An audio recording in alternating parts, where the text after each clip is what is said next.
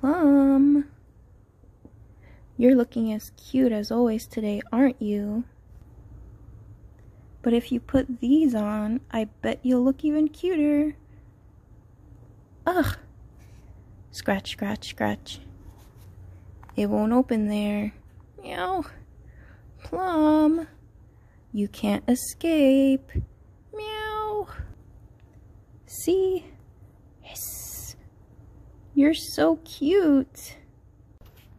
So I'm here at the library again, and I wanted to tell you guys about this super cute manga that we got called Plum Crazy, Tales of a Tiger-Striped Cat.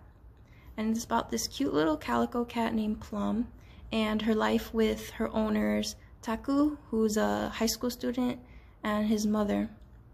And her life is going pretty good, except for one day she finds this little stray kitten and she brings it home, but Taku's mother instantly gets attached to the kitten and names her Snowball. And the problem with that is that Snowball likes to roughhouse. She likes to chase Plum around the house, bite her, and basically just kind of plays way too roughly for Plum's tastes. So the book is basically Plum trying to get along with this crazy little kitten. So the art in this manga is very detailed and it's very funny. The characters have big expressive eyes, and a lot of the humor comes from the way that they react to the outrageous situations that they find themselves in. I would recommend this book to kids in third grade and up, just because it is a manga and it reads left to right, which is the opposite of the way you would read a Western novel. And it might be confusing, but once you try it, you kind of pick up on it. But there is a learning curve. And because it is a manga, the art is like very small, it's very detailed. Some of the jokes are more subtle than others.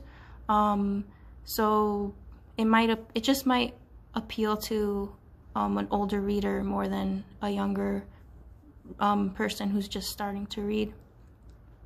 But other than that, it's very cute, it's very wholesome.